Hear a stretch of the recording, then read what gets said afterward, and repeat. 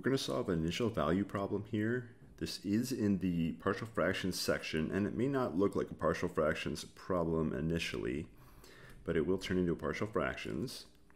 First thing we're going to do is get all the x's. Here's our equation. We're going to get all the x's on one side and all the t's on the other side. Now, based on the x being in the numerator, we're going to move the t's to the right side.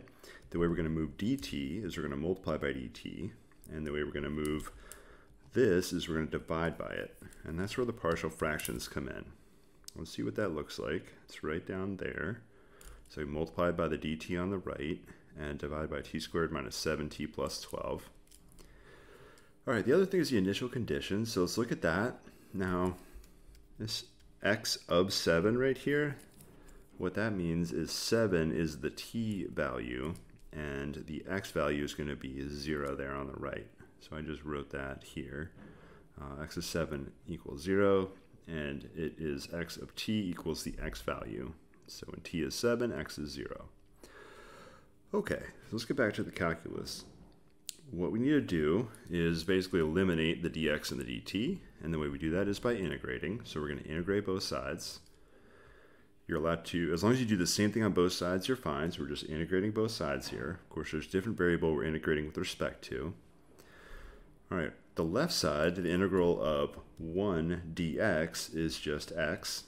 There is a plus constant, but we'll deal with that later after our last integral. Now, I've already shown what the partial fraction decomposition is. So let's go and look, how do we get that? So I wrote here, in the partial fractions, on the left is what we started with. On the right, you have a linear or degree 1 denominator, so you put a degree 0 or a constant in the numerator. And we do the same thing with the other factor. Now, how did I factor this? I just factored and got lucky here. So it just factored nicely, and I didn't have to do anything fancy. Okay, so how do we go about finding a and b? Well, nobody likes fractions, so we're going to multiply by the denominator, which is t minus 3 times t minus 4. So I have that in the light blue on the right side. It's going to completely eliminate the denominator here, and it will eliminate the t minus 3 and the t minus 4, but it's not going to completely cancel, because the t minus 3 under the a is going to cancel the t minus 3. We're going to be left with a t minus 4 as a product. And something similar happens with b.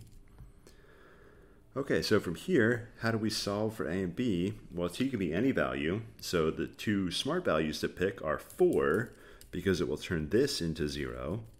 And the other smart one to pick is 3, because it will turn this into 0. So I went ahead and picked, what did I pick? T equals 4 first. So that turns the coefficient next to a into a 0. And of course, you got to put in 4 in for t right here. So you have 4 minus 3 is 1. So you have 1 equals 0 plus b, or 1 equals b.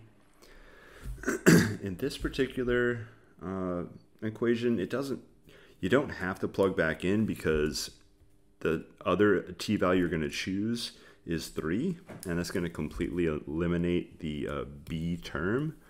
But in case you can't do that, sometimes it's smart to plug back in. We have a b is 1, and I plugged that value in right there. So then you plug in t equals 3, which I did right here. That turns this term into a 0. And so you get negative a equals 1, which means a equals negative 1. And then you go ahead and plug that back into the original, where you have the two fractions, except you had an a and a b. Now you have the two numbers.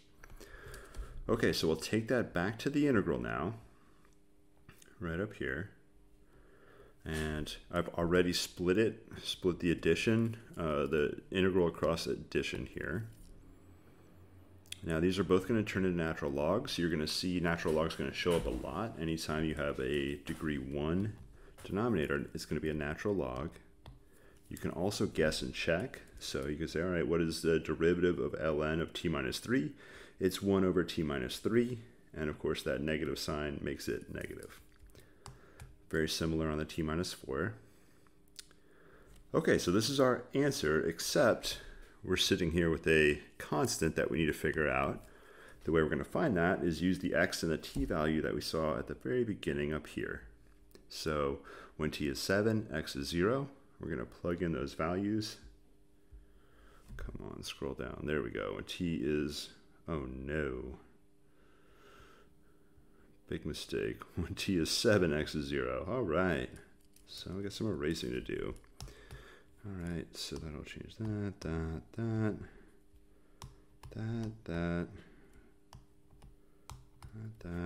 and all that. Okay, t is 7, x is 0.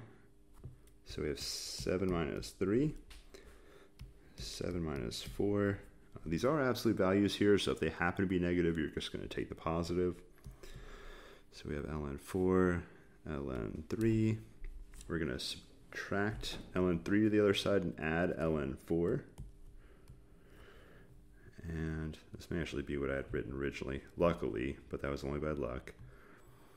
So this is our constant, so now we're going to put in that value here for c.